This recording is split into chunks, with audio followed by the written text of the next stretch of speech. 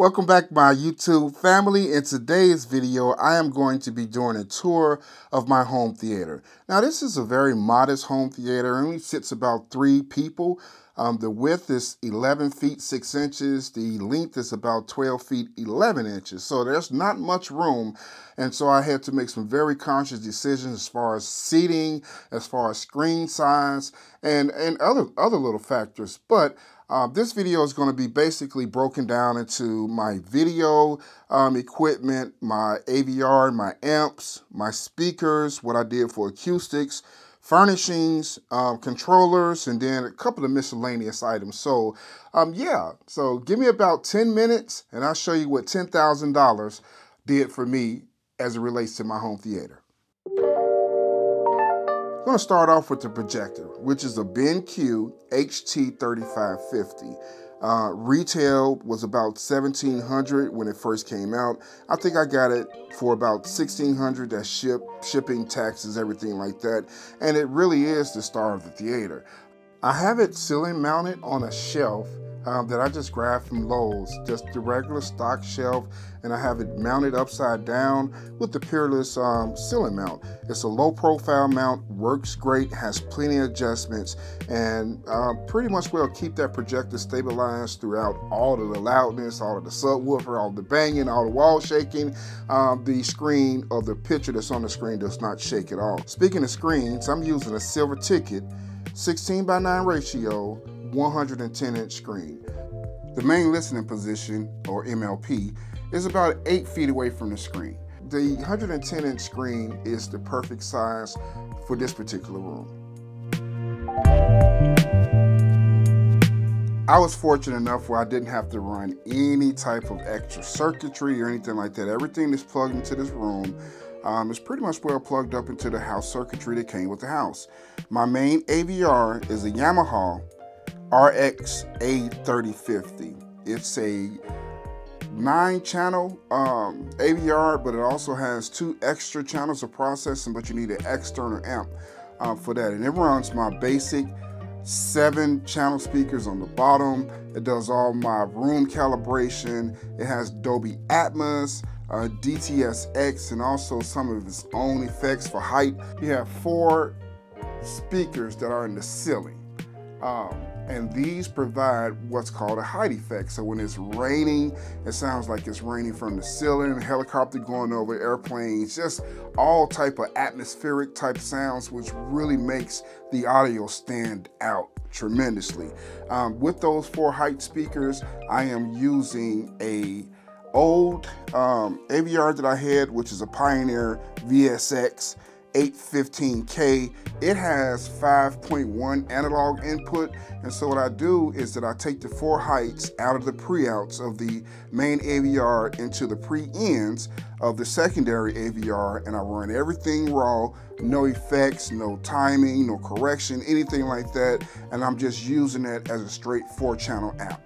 And finally, for my subs, I am using a Behringer NU6000. It's a 2-channel 6,000 watt amp. The newer model is NX6000. You can't really find the NUs anymore, but it's the same thing. It has DSP in it, so you can set crossovers and things like that, so you can use those amps for your subwoofers or whatever you're using it for. For the left channel, I'm running the left channel to my 18-inch custom built subwoofer, and for my right channel, I'm using that for the 3 bass shakers that I have connected to my chair. For my left and right front loudspeakers, I'm using the Emotiva T2s. These things are a beast. And for my center, I'm using the C2 Plus, and for my 4 surrounds, which is my left surround, right surround, my rear left and rear right, I'm using the B1 pluses. All these speakers are timbre matched, and again, it's by Emotiva. I think the series is called Airmotiv. For my height speakers, I'm using some relatively inexpensive speakers I got off Amazon. They're the Micca M-8C in-ceiling speakers. They do have aimable tweeters. I just do not see a reason to upgrade them. They're full range. They do a great job. Just really magical speakers for the price point. For me, they provide the full Atmos experience, and I just do not have any complaints. My main subwoofer is a beast. It has an 18-inch subwoofer made by Dayton Audio called the Ultimax.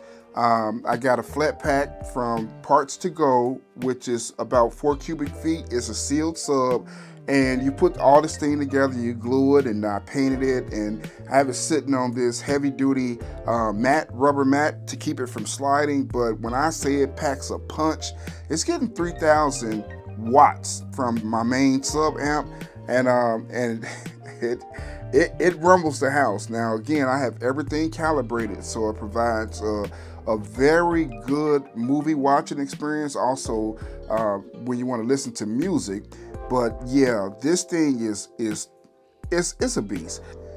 Even though I only have one main subwoofer, I still consider the room as a 7.2.4. 7 being the 7 base layer speakers, 0.2 being how many subwoofers you have, and then the 0.4 being how many height speakers you have. I say 0.2 because under each one of my theater seats, I have what's called bass shakers or tactical transducers. I think it's one of the best upgrades that you could do in your theater, outside of a couple of more things. But yeah, I mean, they really work well. And so if you haven't heard of bass shakers before, then check them out because you'll be surprised. So I did say that the bass shaker was one of the, best things that you can invest in, but also another hidden gem is acoustical treatment. It is so important. So on the walls, you see I have these 2x4 panels. I have 6 of them, well, 5 on the walls and then 1 in the ceiling, which is called a cloud. And what they do is they catch reflections or they eliminate echo in the room. I'm actually recording this video in the theater now, and as you can tell by my voice, there's hardly any echo in the recording. That's because these things are just raw insulation, which is like rigid fiber, 2-inch fiber insulation, and I just have them wrapped in felt. And you will be surprised, they're just hanging up here, just like pictures, 2 screws, and I hang them on the wall. It really takes all of that reflection and all of that, echo out of a room. And that way, when you're playing your music or you're playing the audio for your movies or whatever the case is, that you don't get all of that mess. You get pure speaker joy. My seating is by Octane Seating. The series is called the Charger XS300. It's a 3-seat configuration. With these particular type of professional home theater seating, it can be totally customizable. It's whatever your room would allow you to do. They can have wedges in them, arcs, they can do the L's. It's just really customizable. The quality of these seats are superb. The price was about $1,800, somewhere around there. But in my opinion, it was well worth it. We talked a little bit about sound reflections, but you also have reflections from your video as well. And so my screen is wrapped in this velvet. I just got a roll of velvet from Amazon, got some curtain rods and some safety pins, and put this thing together to mask all around the screen. It really looks like the screen is floating when the lights are off. I wanted to make sure that I didn't have any reflections on the ceiling, so I painted my ceiling black. And then as you can see, I have this area rug that's in front of the screen as well that also cancels out the light reflection. So everything matters, even to the ceiling fan that you can see that, that I made sure that it was jet black as well. I painted the walls a dark gray. There's not much decor in the room at all, but what I do have, I feel like that it fits the room well. My main streaming device is the Amazon Fire Cube. I chose the Fire Cube because it does have some remote features that is not standard on the regular Fire Sticks. I do have an HTPC where I use that for things like movie watching that I might download from the internet, or browsing the internet, or playing demos of the PlayStation 4. Pretty much all I need for inputs. And of course, the home theater is definitely smart. I'm using the SmartThings controller. That's the home hub controller. I'm using that actually for my whole entire house. But I can do things like press a button and the projector would come on, both the AVRs would come on, the light would go off, the fan would come on low, the AC would be set to a certain temperature. So all of those things I can program with my home hub, SmartThings, through the app. And then for my basic remote, I'm using the Harmony Hub. Again, the Harmony Hub is connected to SmartThings, so you know it's a lot of configuration in between those two, but majority of the time I'm just using this button that's on the outside of the door just to press the button to turn on the theater, set my main input, and then using that same button again to turn everything off. Definitely check out some of my other videos that I'll be doing a series on setting up smart home, also setting up the different devices that you need. And so just be looking out for that series. That's coming out soon, along with some other series that I've been working on. So I appreciate you all sticking around for this video. If you want to see how I set up these speakers, then make sure you check out this video.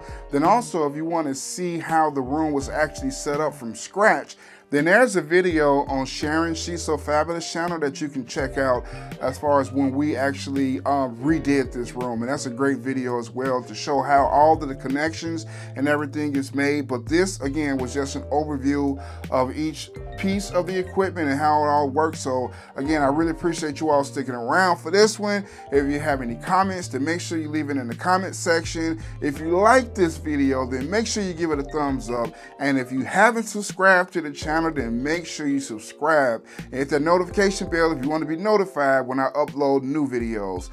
Again, as always, thank you for watching. Hey.